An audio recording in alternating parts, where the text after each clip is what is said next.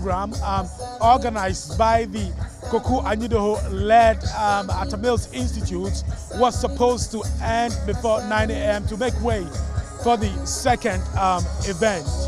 Sister of the late president, John Evans Atta Mills, has been addressing the issue on the podium.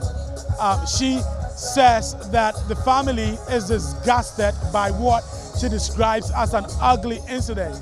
She said they would deal with Koku Anyidoho. That Koku has stepped on the wrong foot by tampering with our brother's grave without our knowledge. That is totally unacceptable.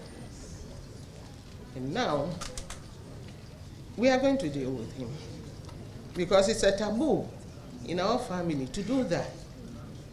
Whatever that you want to do, you have to consult the family, and we have to give you our approval because you have the money to go and do everything you want.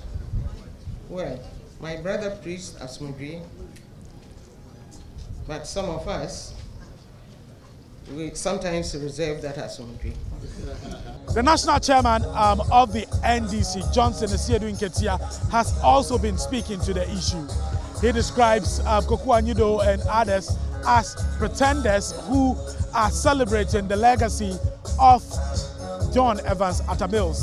He says if the NDC is voted into power, they'll make sure that the pretenders face accountability.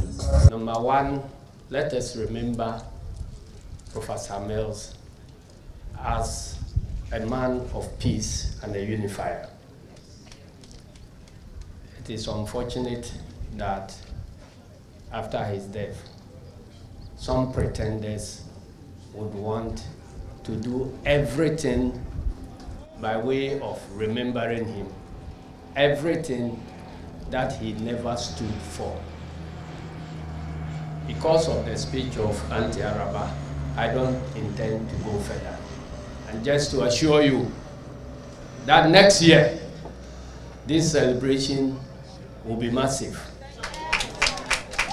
And that will be the day of accountability for the pretenders. The day is fast coming. Flag bearer of the NDC, John Mahama, was silent on the earlier incident. In fact, he was not present when it happened. In his speech, he said the values that John Evans Atta Mills stood for is currently absent in Ghana's governance structure.